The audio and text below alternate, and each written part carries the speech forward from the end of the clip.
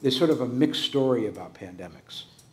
You know Ebola and Zika, MERS and SARS, Lassa fever, swine flu, bird flu. There's been more animal viruses jumping from animals to humans in the last 30 years than we have records of before. And that's worrisome. But much more worrisome than that is that the institutions that normally keep us safe are sort of AWOL. In the Ebola outbreak,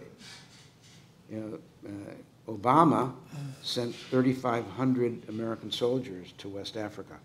We spent billions of dollars because WHO failed in its job to protect us, because it took 6 months to correctly identify what the disease was that was killing people in West Africa.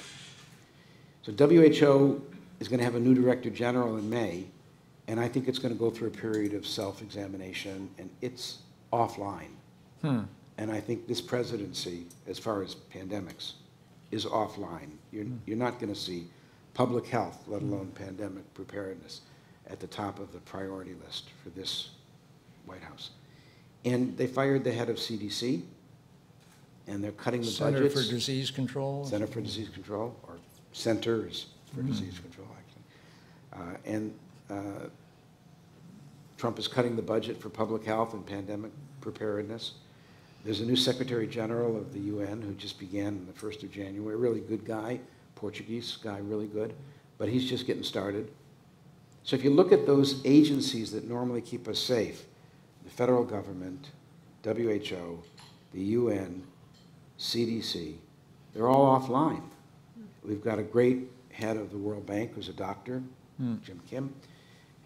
He'll be working really hard. But by and large, we have to have a safety net to protect us, to stop pandemics, to end the threat of pandemics. April 7th is World Health Day. It is also the 100th anniversary of the great influenza, the Spanish influenza, the 1917 to 1918 pandemic.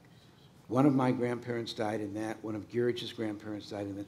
I wonder how many other people know that in your, in your genealogy, some of your relatives died from that, because somewhere between 25 million and 100 million people died in that 1 year period. And if you put that to today's numbers, you're talking about 75 to 300 million. If we had a pandemic 1/10 of that, 1/100th of that, it would bring humanity to its knees. There wouldn't be an airplane in the sky for 6 months.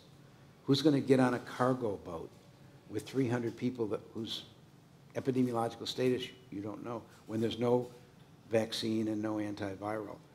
I want us to stop the risk of pandemics. We know we know every step to take. We know how to do it. There will inevitably be outbreaks. There'll be viruses jumping from animals to humans. Outbreaks are inevitable, but pandemics are optional. We don't have to have them if we have the same public will to end them that we had to eradicate smallpox. And that's what I'm hoping that we can pull off next.